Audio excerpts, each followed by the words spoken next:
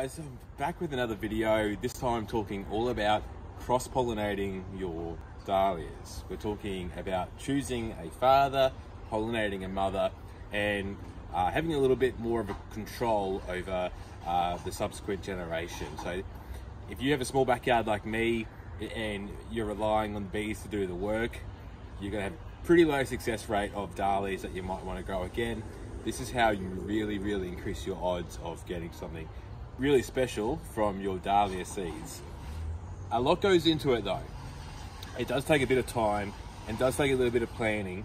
What I wanted to show you is one, how you actually do the pollination, but I also want to show you what goes into the decisions I make as to what parents I choose. Beside me is Winky Pat. You can see I've got my organza bags over it, and I originally was planning on using this in some of my crosses this season. However, it's just not that great of a plant here in Queensland. Problems being is that there's a little bit of powdery mildew, there's mite damage on it here. If I snap this off, mites, you know, it produces a beautiful flower, but problem being, it's just not that strong of a plant for my conditions. Another example of that, if we come over here,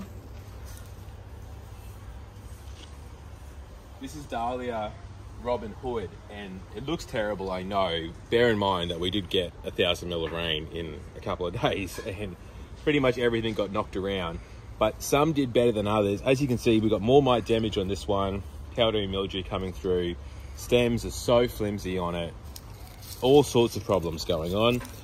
I have bagged the heads, but I'm just not going to waste my time by keeping these genetics going within my garden. But let's move on.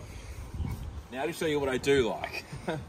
Here, Curavel Moonglow, the gold standard of Queensland bred dahlias. As you can see, it's a huge plant, great stems, long stems as well. They are getting a little bit shorter at this point in the season.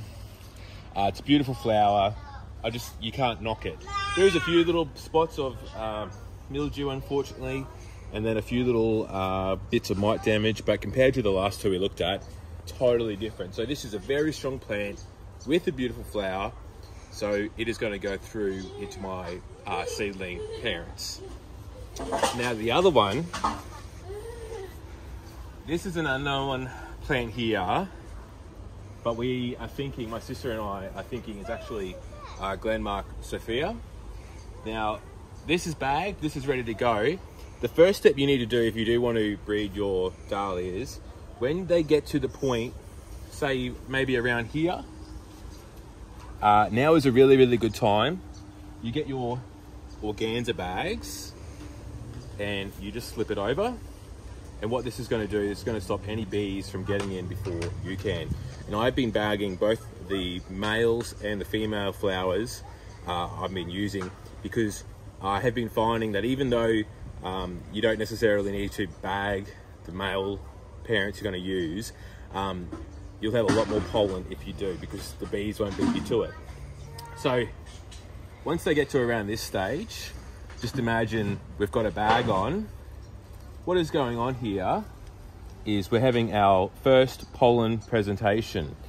This one isn't particularly ripe, but around this stage, you can see the petals are already wanting to fall out. I remove all my petals. And the reason being is, one, it lets you see what you're doing, and two, if it does rain and you've got this huge, massive flower, well, petals or ray florets, you are asking for rot. So once I get to around that stage, it will continue ripening.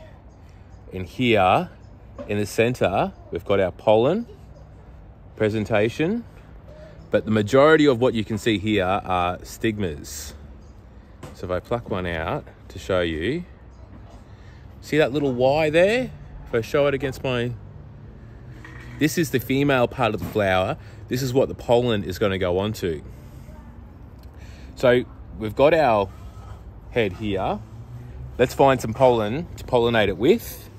And going back to the other plant that I said was nice and strong, here, this is a great example Someone described to me pollen as Cheeto dust, and I couldn't agree more. So this season, what I've been doing is if I just remove these petals, and then I have a nice dry palm.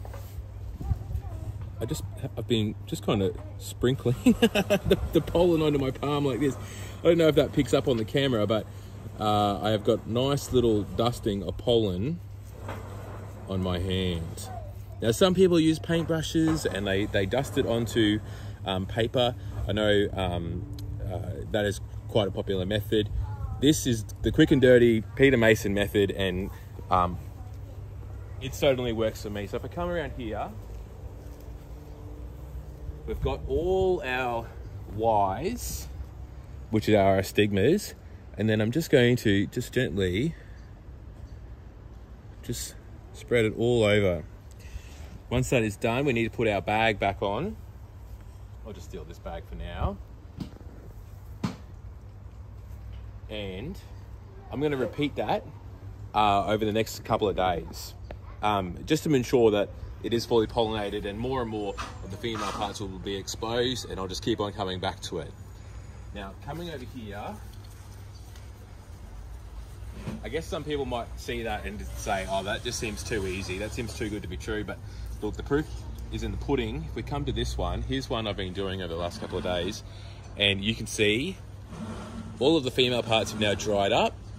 It's starting to get hard in the center, and seeds are being produced. I'm going to leave that on the plant for as long as possible. Actually, you know, unless there's rain coming, I want to leave it on for at least a month.